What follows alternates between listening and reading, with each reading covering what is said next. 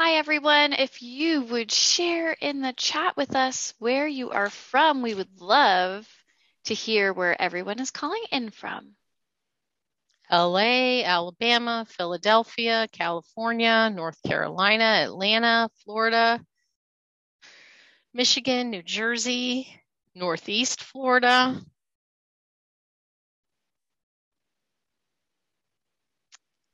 Nice. We've got great representation then across the country. Wonderful. All right, Angie, I'll pass it off to you to get us started. So, hello, everybody. I'm Angie Rizzi, and I'm an outreach coordinator at NASA Langley Research Center. I'm going to tell you a little bit more about myself later when I kind of tell you my story. But the first thing I want to say is congratulations. Congratulations on your award, because we know that you worked hard on your projects. And we may have a couple of teachers here tonight too. So if you're a teacher, although you did not specifically win the award, you sponsored someone who did. And so we want to thank you for all the hard work that you do with your students. So with that being said, I want to just let you know if you can go to the next slide, please. Yay, you won. Hopefully you have some kind of certificate that looks something like this without the balloons, but we just wanted to do a little something more for you than for you to get a certificate. And so what we thought might be good was for you to hear from some people who work at NASA.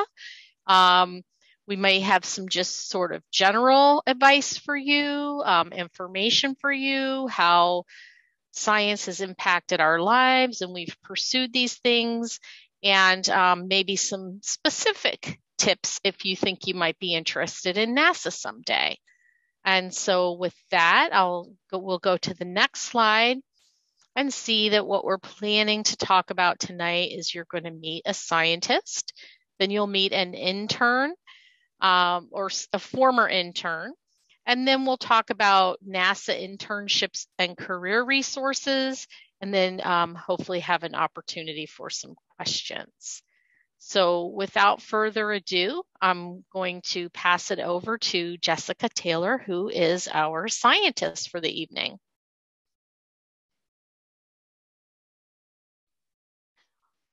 Well, hello again, everyone. Congratulations on this award. Congratulations on completing your projects. And we really appreciate your interest in Earth science, and particularly NASA has a huge role to play in that. And I will tell you a little bit more about that. So let me tell you a little bit about myself. I am a physical scientist. My background is atmospheric science. I actually have a few degrees. One's in atmospheric science, one's in finance, and one is in science education. And that's just because I really like to learn different things. And I have found myself now working for NASA Langley Research Center, and that is located in Hampton, Virginia. So let me tell you a little bit more about myself. I have two daughters and I have two little kitty cats. I don't know if they'll make an appearance this evening or not. When I am not at work and spending time with my family, I do love to dance. I was always a dancer, and I used to be a Latin dance instructor. So still love to do that, and definitely love going to the beach. I grew up in Florida. I saw that a number of you are currently in Florida. And when I learned about where the location of Hampton, Virginia was and its proximity to the beach, I was very excited about that. I grew up spending my summers in Mexico. So my mom is Mexicana. She is from Mexico, and I have all of that side of the family lives there. And so I spent all of my summers in Mexico City. And in school, yes, that is a picture of me in middle school. I was a cheerleader and was always a dancer, as I mentioned. But something kind of interesting that you might not think of a NASA scientist is that I always really struggled to feel confident in science and math. I liked those subject areas and I enjoyed learning about science. Um, I even liked doing math, but I didn't necessarily feel super confident in doing it or wanting to necessarily share what I had learned. But a teacher in high school encouraged me to learn a little bit more about science, and I love lightning growing up outside of Tampa, the lightning capital of the world. And so I got a little more interested and got enough courage to go to college for meteorology. But in college is when I learned about a citizen science program. And citizen science just means non-professional scientists participating in science. So in terms of citizenry, you can think of it as community or volunteer science. And I got involved with this program called Globe. And through that program, I collected measurements every day about the atmosphere. So I tracked our weather and took temperature, pressure, relative humidity, aerosol measurements. And I really learned science that way. I became an expert really in data collection and instrumentation. And I analyzed that data and learned how to ask better questions through the community. And I got to share my science. And that is really how I became even more confident in science, enough that I was really interested and willing to try pursuing a career as a scientist. And that's really how I became a NASA scientist. So I did want to share a little bit with you about NASA Earth Science. This beautiful animation is of all of the satellites we have orbiting our home planet Earth that are looking back at Earth, collecting data about it. So I saw many of you are from Florida. As I said, I was from there. But I didn't really have a great appreciation for what NASA does related to Earth science. I knew about the space shuttle program, but had no idea how important NASA is as an agency in monitoring our home planet. But NASA does have a huge role to play. We are tasked with monitoring the Earth system, monitoring its health and any changes to it. And that includes everything from the ice in the cryosphere to the water and hydrosphere and land and geosphere and the atmosphere, of course. And so all of these satellites have instruments on them. Most of them have multiple instruments on them. And each one does something a little different or measures something, the same thing in a different way. So kind of think of it like your five senses. There are some that are better at the sense of touch or maybe sight than others. And so by combining all these instruments together, we can get a better understanding of what's going on our home planet Earth, which obviously is very important for us to continue to monitor. So let me move on to the next one here. And I wanted to share with you, if you are interested in incorporating NASA Earth data into further projects and research, which I hope you are, we wanted to share this one guide with you. Angie, I don't know if you're in the Google Doc I did, or Google Slides, I did put the link in there if you could pop it in the chat. And we will send these out also when we're done with the webinar. So this is a wonderful table that was created by our partners and at IGES, and they created these, what we think of NASA data pathways. So you can use this chart to help identify what topic you might be interested in, and then identify where at NASA, what URL, what location might you be able to find this data. So this is a great resource to help you be able to identify where to go to get NASA data. And I would encourage you to think about, how could you use NASA data in your future projects? What questions might you be able to ask by incorporating our NASA satellite data? Okay, and then the last thing that I want to share with you right now is because citizen science, volunteer science was so important to me, I wanted to share with you that NASA has many opportunities to do these programs. The program that I mentioned, Globe, I get to still be a part of now as a NASA scientist.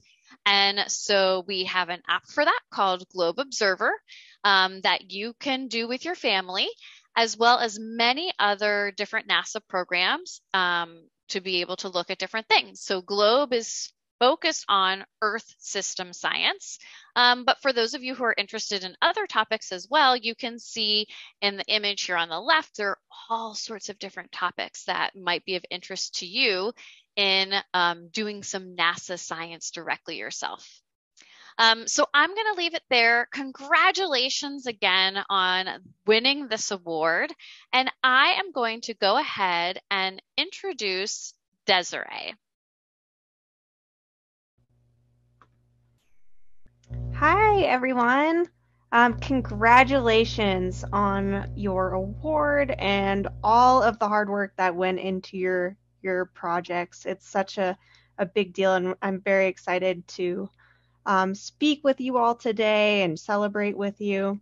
My name is Desiree Wilson, and I am a former NASA intern. And I am excited to share a little bit about my story and my experience interning with NASA in the hopes that you all could maybe go on to find an internship in some area that you're really passionate about. And so my current role is a scientific programmer at here at NASA Langley. And what that title means is that I work with computers for things related to science. A scientific programmer could actually do a lot of different things, but my specific job mostly consists of making scientific data available so that students like you can view it and study it. And on this slide, I've listed just a few fun facts about myself. The first is that I grew up in a very small town located in the state of South Dakota. And this town was so small that it actually only had one stoplight. And then the second fact I wanted to share with you is that I have a really sweet dog named Lucky, I've had since I was a teenager. She is 14 years old now, but we still have a lot of fun together. And to give you just a little bit of background about myself as a student, I was always pretty curious and I liked learning, but only about some very specific topics that I was interested in, mainly geology and biology. And that was kind of a problem in school where you need to learn a lot of different subjects, especially when you get to college. You have to take a lot of core classes to obtain your degree. And so that was one of the biggest barriers I had while I was working on my education to get a science degree, was that I still had to take a lot of courses that were a bit more challenging for me. And I bring this up because you may encounter some challenging courses along the way to reaching your educational goals. And you should not give up, because many of us have been there and have had to overcome challenges like that to reach our long-term goals. And then a little bit about how I ended up at NASA was definitely through the NASA internship program. So while I was in school, I applied for a NASA internship. And an internship, it's like a short-term job that you would normally do in the summer while you're in college to gain some work experience in whatever it is that you're studying. And so I ended up being selected for an internship working with the My NASA data team, which eventually then turned into my job after I graduated college. And I really enjoyed my time as a NASA intern because I was really able to learn about my field of study. I got to work on meaningful projects. And then also these projects are important to NASA's missions. So it's very meaningful work. So it was a very worthwhile experience. And I really encourage you to apply to internships throughout your college education. And then we'll go on to the next slide, please. And so now I'll talk a little bit about the project that I worked on as a NASA intern and continue to work on as a scientific programmer and the goals of that project. I work for a program called My NASA Data, and this program specifically works to help students like you learn about Earth science with authentic NASA satellite data. So Jessica was telling us a little bit about how NASA has this entire Earth Science division, and we actually have satellites going around and doing all of this monitoring of the Earth. And so with the My NASA Data project, what we do is we develop lessons and other resources for your teachers to help students like yourselves learn about the different characteristics of the Earth and how they're related to each other using this authentic NASA data. And so my role on this team is I make many of the maps of the NASA satellite data so that you can see the data visually and how it changes at different locations on Earth and over time. And these maps that I make, they're used in the lesson plans that we develop. And so an example would be that image there on the slide. That's some NASA data that shows temperature all across the Earth. And the red parts of that map show where the temperature is very high near the equator. And then the blue parts of the map show where the temperature is much lower. That would be like the North Pole and South Pole. And I make these maps using a software that's on my computer that allows me to plot the data that's collected by satellites and then apply color to the range of values so that we can see it all laid out in front of us on this map. And so this process, it has a name. It's called Geographic Information Science, or GIS for short. All right, next slide, please. And so how is all of this NASA data used? Like what is the significance of all of this? Yes, I talked about we develop lessons to help teach some concepts in earth science, but this is so important because this data is used to understand how the different parts of the Earth system are interacting with each other and how they change one another. It's actually very important for science. For instance, we could study how the amount of rain in an area could impact the plants that grow there, or we could see how temperatures impact ice sheets, all sorts of things. And we can also study characteristics, how these characteristics change over time, and use that information to make predictions about what will happen. And in this way, we can really continue to learn new things in science and can then teach others. Next slide, please. And so last of all, this is just a slide with some things that I found really helped me to get into the career I have now. And the first was that I felt I really needed a strong foundation in math and science. And as I talked about earlier, this wasn't always the easiest, and I didn't always enjoy all of my classes. But I did not give up because I was very focused on reaching my long-term goals. And so I want all of you to be really focused in on what your long-term goals are and how to achieve them. Second, I challenged myself. Again, part of this is not giving up when you encounter two, I would say, is taking risks. You'll never know if you're capable of something or if you like something until you try it. So please keep trying and try new things. Challenge yourself because it could always open up new opportunities for you. Also, when preparing for my career, I wanted to choose something I was already interested in because I felt that if you already enjoy learning about a subject, it's very easy to continue learning about it and gradually become an expert over time. And lastly, don't be afraid to ask for help when you need it.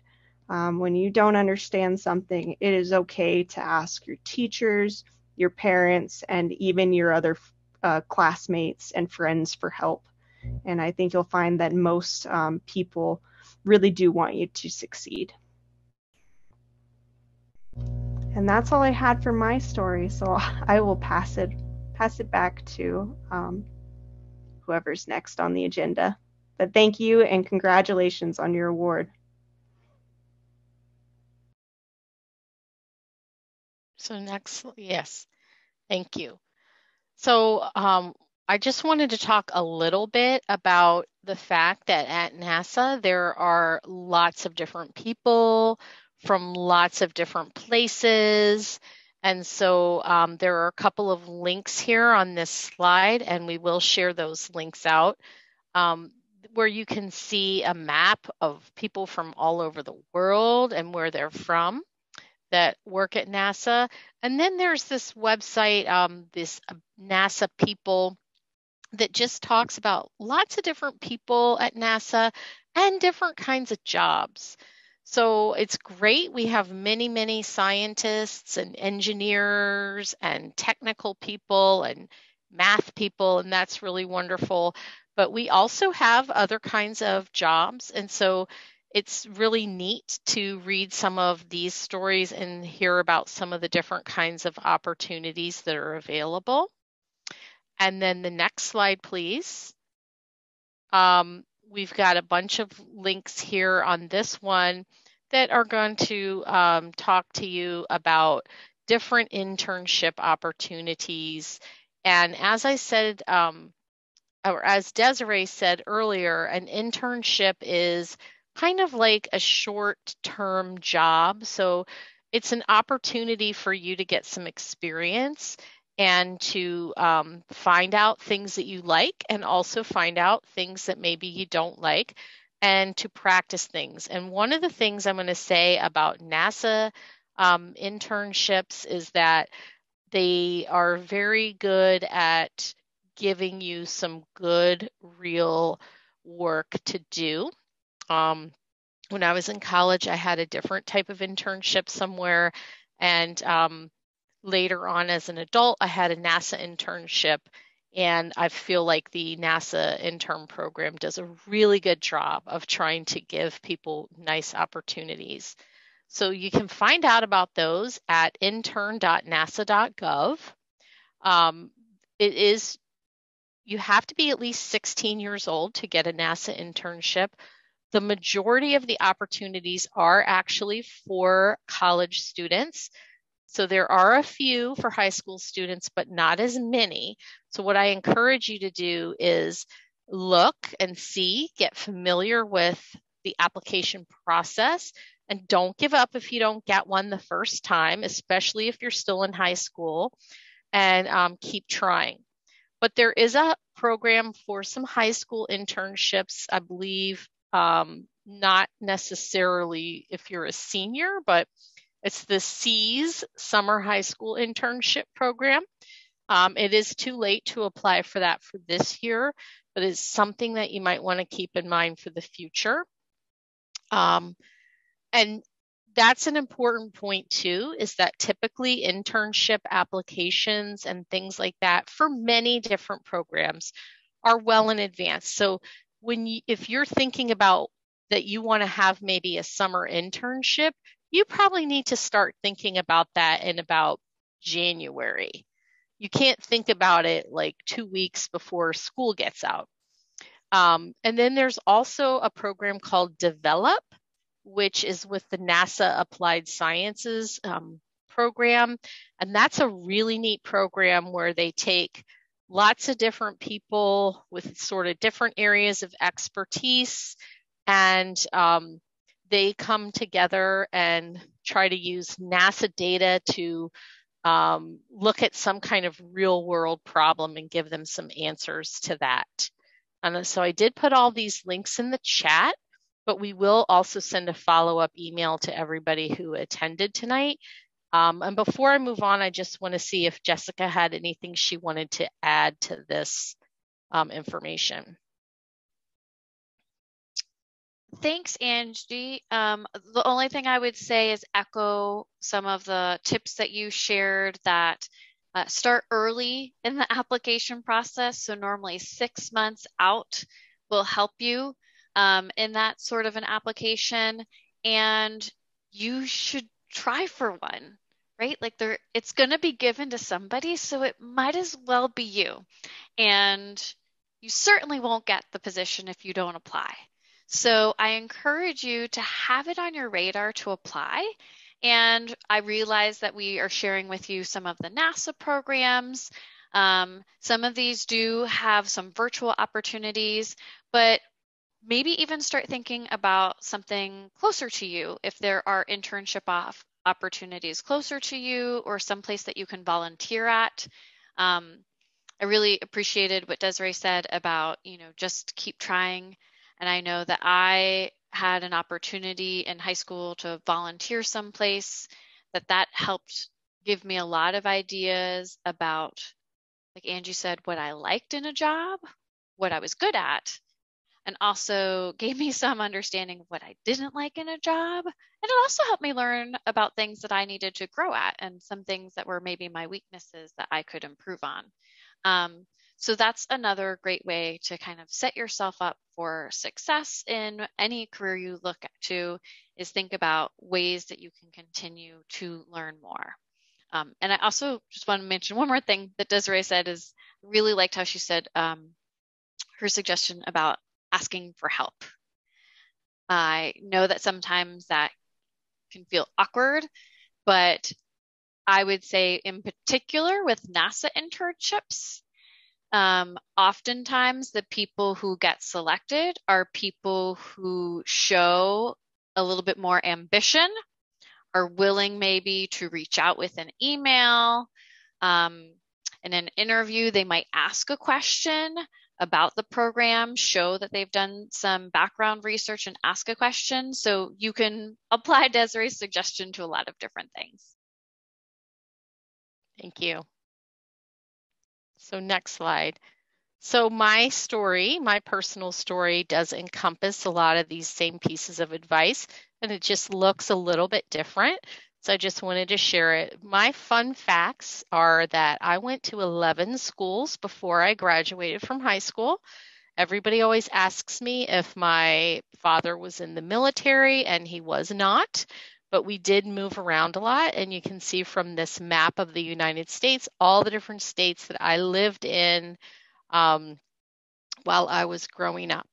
I really do like to play board games a lot and cook and read, but I also like to travel and get out and try adventurous things. And I do really like to learn. And so a lot of times I try to incorporate that with my travel. So I'll try to learn about places I'm going to, or the kinds of food that they eat there, so I can maybe try to cook it or something like that. So next slide, please. The summer before my senior year in high school, Sally Ride was the first woman to go into space, and that really, really inspired me. And so I had this idea that NASA was awesome, and I kind of wanted to work at NASA. Not sure that I wanted to go in space. Wasn't exactly sure what I wanted to do for NASA, but I was super inspired and I wanted to work there. And I went to Purdue to go to college, and I was a very, very successful high school student.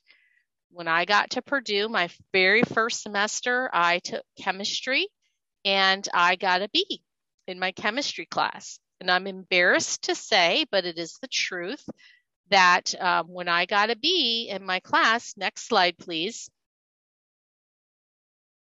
this is how I felt about myself. I was really disappointed, and I thought that I was not smart enough to pursue science because I was in the School of Science. And so that is what's called negative self-talk. I gave myself, in my own mind, a negative message. And what was bad about that especially was that I did not share with anybody that I felt that way. So next slide, please. If I had shared with somebody how I felt, I didn't share it with my parents. I didn't share it with my academic advisor. I really feel like people would have said to me, you can do this, right? Like a B is not the end of the world. And you don't have to have straight A's to major in a degree and be successful, right?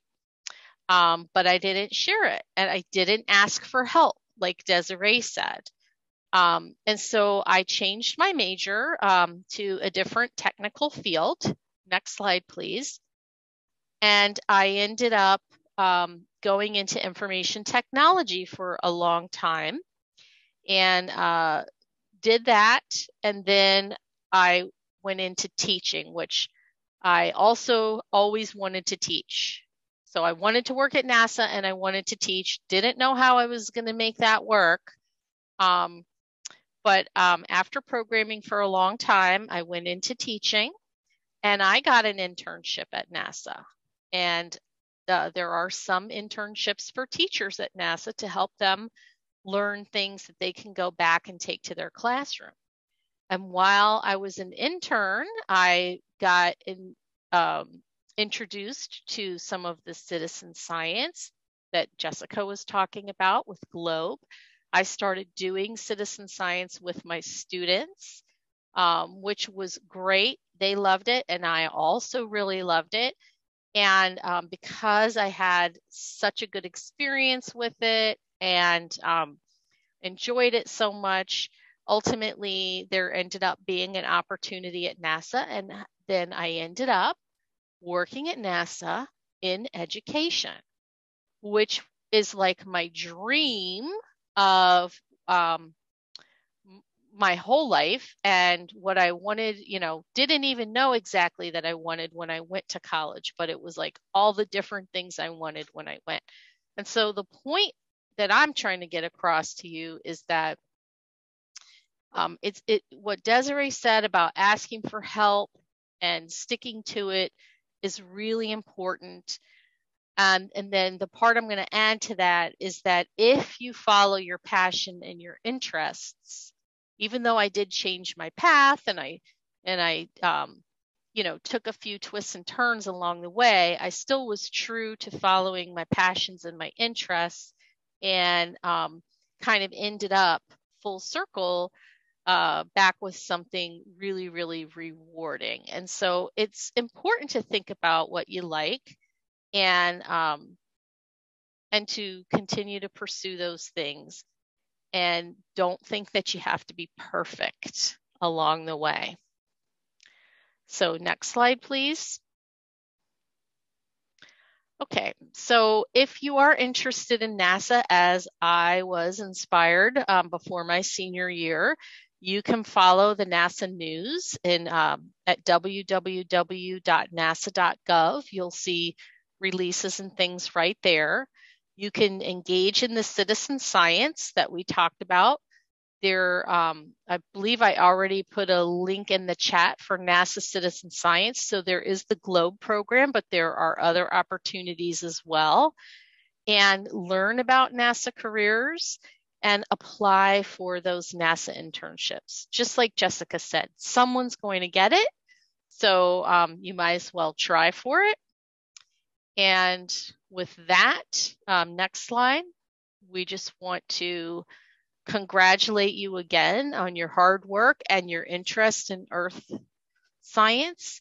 And we can take questions in the chat or the Q&A function.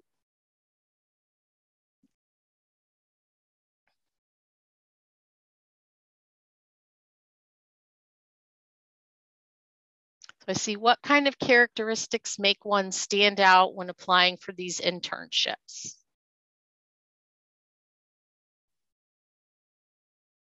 Well, I'll share a little bit about what has caught my eye as a scientist who's put them out before, is definitely if somebody takes the time to look up the program that they're applying for. I know that sounds silly and maybe obvious, but not everyone does that. Not everybody will take the time to, so say for example, if we have a Globe internship, go to the Globe website, Google that, look it up, find out something about it, and include that in your application.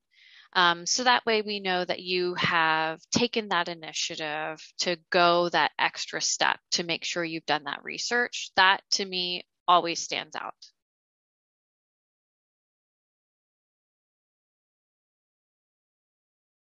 Desiree, you've been an intern before. Do you have any advice on how to? Yeah, actually, this was my the last few months I've been a mentor for the first time ever. So I've actually worked with an intern as their mentor, guiding them along. And one of the things that really stood out to me with our last intern was just enthusiasm for the project. So sometimes people will just apply just to get some experience on their resume. And this is kind of tied to what Jessica was talking about. But if you show that you're really passionate about the work that's going to be done for whatever project you apply for, that's something that I think really stands out, to know that you're just excited to be there and to learn. So there's a great question in the Q&A of, do you have a favorite book?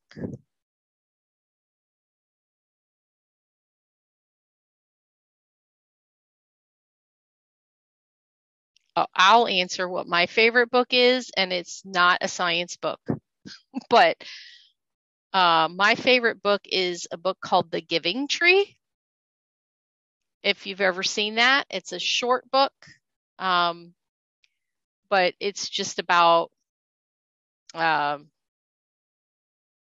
caring for another person, and I really like that book.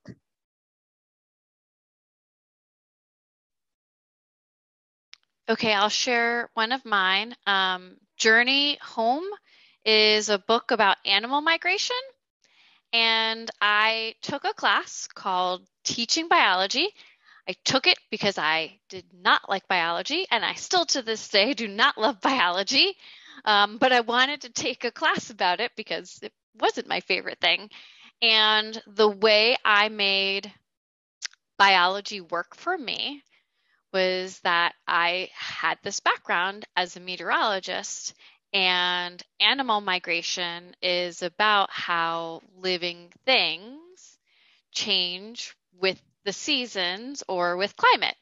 And so, believe it or not, that is how I was able to combine my current passion of meteorology with a topic that really wasn't my area of interest. And to this day, I still love reading about animal migration, and monarch butterflies are just so cool.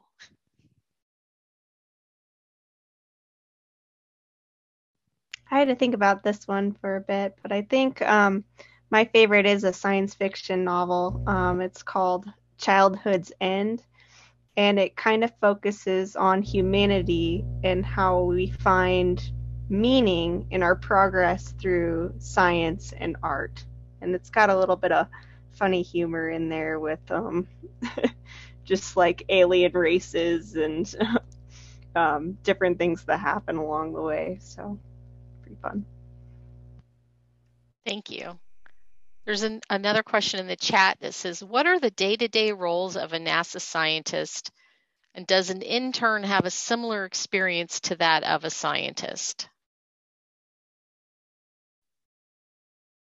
Yeah, great question. And the answer is there are lots of different types of roles that scientists play. We have some scientists at NASA who spend a lot of time working in a laboratory. So, for example, at NASA Langley, we work with a lot of laser technology, and so you might be in the laser lab, helping to develop that instrument, testing that instrument. And then we have people who work with that data a lot. And so they might be on their computer a lot doing that and helping to analyze the data. And then we also have scientists who work very much as, I'm going to call them like a manager, right? So whether they're managing a project or managing teams of people, and that's a lot of meetings. I would fall into that category of having a ton of meetings in my day to day. But there's a few things that still unite all of the scientists. It's that they're still working in the topic of science, still trying to progress that NASA science and global understanding. And they all work with other people. They all work with teams and work with other people. I don't know of a single scientist who works by themselves, and I think that's something that's often surprising about science is just how much teamwork is involved. And really, science is such a global endeavor that you wind up to with colleagues and partners, not just across the United States, but from around the world. And it's not completely unique to get to talk to people from outside of your area on a regular basis, which is pretty cool. And yeah, interns get to replicate that. And so oftentimes, depending, you can look at the internship profile to see if it talks a little bit about what a day-to-day might be like. And in fact, I would recommend that you ask that question. If you get to be selected for an interview, I'd ask that question. But something I know that we also do at NASA Langley is if you're an intern, and let's say you want to, we call it shadow. Let's say you want to go shadow somebody else to see what a day is like in their life. We allow you to do that, obviously, if it works for the person's timing. But you could job shadow someone just even for a day where you could kind of see their meetings or go into their lab. We've got people that work on aircraft, lots of different things. There's a question. So I'm going to combine two questions. Did you always know you wanted to work in the science field? And then what's your favorite thing about science? Maybe we could take those together. Yeah, Desiree, do you want to start? Sure. So I don't think I always knew I wanted to work in science, but I definitely had an interest in science from a young age. It was between science and art, but I think what really guided me towards science was just learning. I was curious and I like the sense of discovery that comes with science and just having those aha moments where you learn something new or you solve a problem is what really drove me into that direction and how much I enjoyed the challenge of it. So I'll share the answer is like definitely no. I did not think at all about going into science. Growing up, I wanted to be a dancer, wanted to teach dance. Um, I wanted to be a sports therapist for a long time. Then I think I mentioned that I got a degree in finance. Well, I used to be a day trader. And so science was not necessarily the first thing that I came up with. But like Desiree mentioned, I really enjoyed learning. And I really was excited about the opportunity to learn something new. And I think that in particular is something that science gives us. And then, of course, working at NASA is that extra edge of really new cutting edge science. And so I didn't find my place in science until I was into college, and wasn't sure that that was going to be my path until probably in graduate school. So you can go to high school if you choose to go to college, and then there are some different disciplines, and there are several in science where you're asked to get these advanced degrees going into graduate school, so a master's or sometimes even a PhD. And so I was in grad school, and that's when I finally figured out what I wanted to do, which was work in the sciences. Angie, I know you shared your travels around lots of different jobs as well. Yes, yes. And what they had in common was, because you could say I was doing, well, not exactly computer science, but the computer programming was still a STEM field, science, technology, engineering, and math. And what I really liked about it is the problem solving aspects and always learning something new. But then I had that heart where I also wanted to teach. And so I found this nice sweet spot where I can continue to learn, but I also get to help other people learn some of the same things.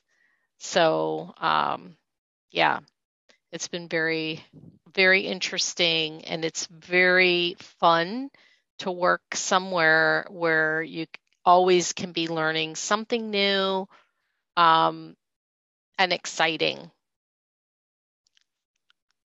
So I see also there's a question about, are there medical roles at NASA? And absolutely, there are medical roles at NASA. Um, Everything from, we have clinics at our centers. So we have medical personnel that need to work there. And then, of course, we have, you may have heard about things like studying what the effects of space are on the astronauts, and how does it affect their bodies when they're up there. And then we also have things like that are kind of a mixture between medical and other things. Maybe some people call it human factors, some people call it ergonomics, but looking at things like how does this affect people's perception of hearing or seeing, or different things like that. And if anybody wants to add anything to that, Jessica? No, I think that's good. Yes. And then I see another question. It's in the chat and the Q&A of, what are some of the most important skills NASA will be looking for in 5 to 6 years, which I think is a great forward-thinking question.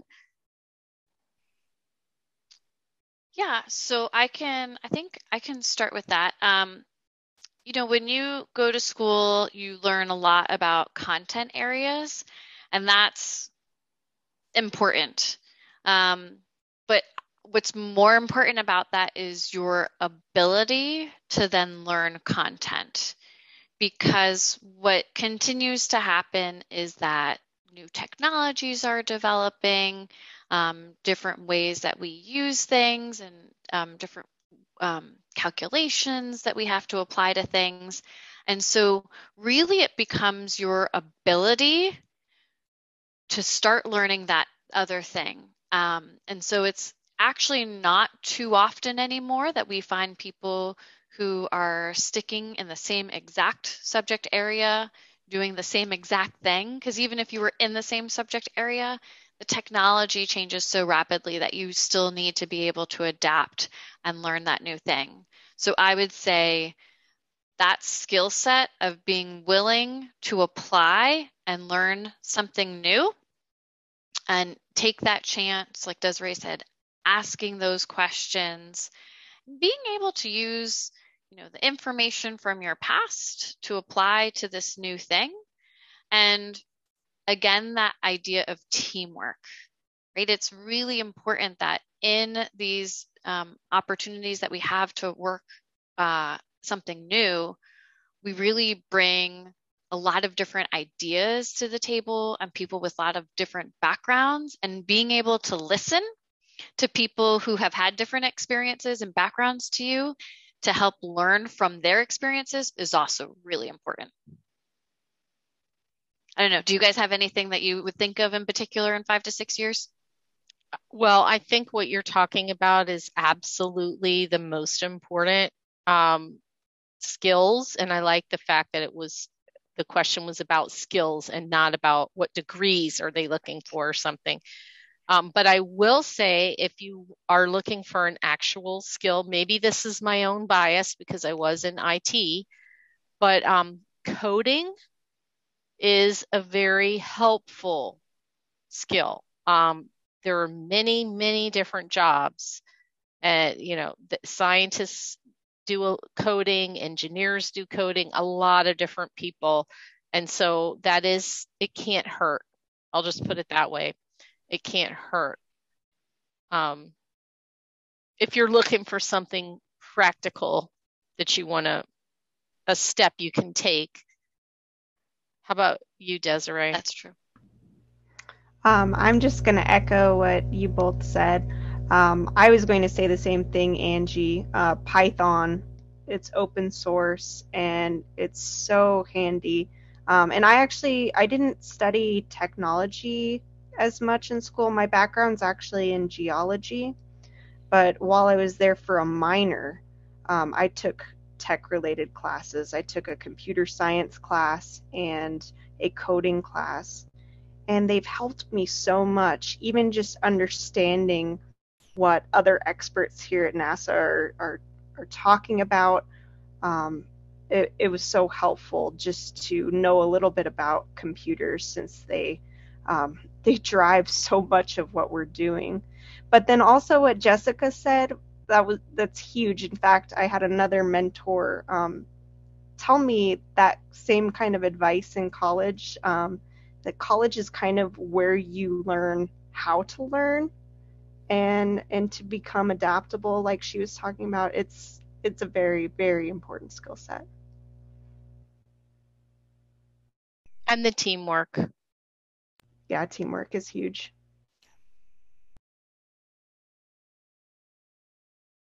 Okay, there's a question that asks, do you believe in aliens? And my answer is going to be, I don't know enough about it to say that I believe or don't believe, but I do know that NASA does look for signs of life. They're looking on the moon and Mars to see if there is any evidence. But I wouldn't say that that's necessarily aliens like you would think about in a movie, but maybe more like microscopic life. I don't know if anybody else wants to take a stab at that one. Sure. Well, I'll share that I am fascinated by some of what NASA is doing to research life and forms of life in other planets. I think it is super interesting. I also want to share, I have typically tried to stay away from terms like belief system, um, because in science, while we try to think of things as sometimes black and white, there's also a lot of gray. But your own intuition is very important, but it's also really important for us to follow data, right? And to be able to track and reproduce data sets. But that still doesn't mean that we're not human and have intuition and inklings that lead us, guide us to ask certain questions. And I think the question about aliens is one of those examples where as humans, that is just something that we are built and designed to be seeking out and learning about. And this is a great overlap area of that interest that humans have, and then how that leads to different science discoveries. So I'm excited for the continued NASA missions that we have going on all different planetary bodies to learn more about not just that formation of that body, but also for that search and discovery, right?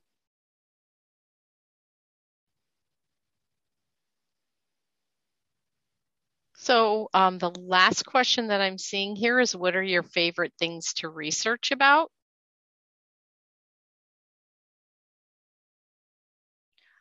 Well, I'm an atmospheric scientist, and my even though I first became interested because of questions that I had about thunderstorms and lightning, I don't get an opportunity now to research lightning, but I do get to still work in clouds. And so I love seeing pictures of clouds and learning more about how clouds form. And I think it's so funny that a topic that sometimes we like to talk about as what we would talk to preschool students about, big puffy clouds, is also still a very relevant topic for professional scientists, is learning about clouds, their formation. Are they changing as the climate changes? Um, yeah. And then if it's not in my day-to-day job, I mentioned about migration. I do really like learning about plant phenology and how plants change with seasons. And I'm not a researcher, or I'm not a scientist, so I'm not doing official NASA research. But what I really like to learn about is the way that different parts of the Earth system are connected. So, like Jessica talked about those clouds, and it's really interesting to me how that might be connected to air pollution and how that might be connected to potential climate and how that's connected to the temperatures on the surface of the earth um, and all kinds of other examples of that. So to me, learning about the interconnections is really interesting, and learning about how some change in the earth system might affect something else. And those are really complicated ideas, and we don't have all the answers yet. So we are still, we're still researching. Mhm. Yeah, to me, that's the exciting part, right? Is that these are still active areas for learning. Oh, and I wanted to share with all of my Florida colleagues that I'm sporting my Tampa Bay Lightning jersey right now because the game's starting. So hockey time. Desiree, is there something that you still like to learn about? You're on mute. Actually, Oh it doesn't. yeah. Okay. Okay. I cut out for briefly, so I missed the first part of this question. But if you can hear me now, one of the things I really like learning about is the atmosphere. So I studied geology in school, but we never really talked much about the atmosphere and how it's connected and climate. And now, being here at NASA Langley, I get to hear from a lot of atmospheric scientists. In our Earth Science division here, we have a lot of them doing atmospheric research and studying the radiation budget. And so I really like learning about that. And then because I'm familiar with a lot of Earth history and studying geology, I like to take what I'm learning about the atmosphere and apply it to like historical looking back and looking at like climatology and how the atmosphere has changed over time and how it's connected. So similar along the lines of Earth system science. I really enjoy studying that.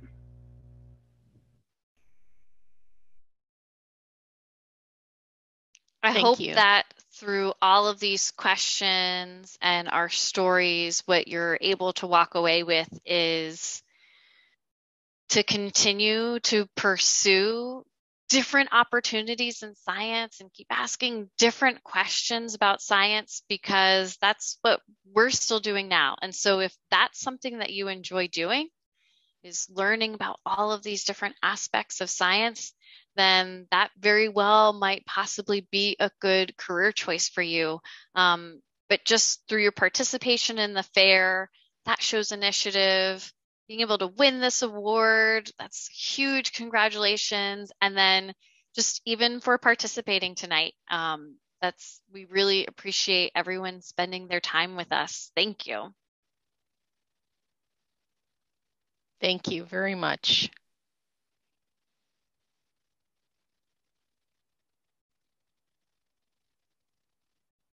Have a great evening, everyone. Bye.